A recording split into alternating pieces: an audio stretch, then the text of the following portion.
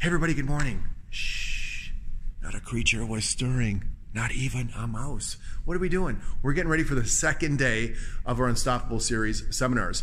Now, yesterday we had about 125 people, got the same number here again today, a big management class last night. The text I received yesterday after yesterday's workshop was unbelievable, and I'm really blessed and touched people to help so many people. And in today's workshop, what we're going to talk about is lead generation, test drives, proposals, attitude, and reading people by text, by email, on the phone, and face-to-face. Those 5 items, attitude, lead generation, test drives, proposals, and reading people, are the fundamentals of our business. The only thing is, how to do it has changed so much in the last 5 years that a lot of people are not up to speed or up to date with how to do this now via smartphones and everything else. So I hope to meet you one day at these Unstoppable seminars. When I was about 25 years of age, I really started to take my personal development and professional development very seriously.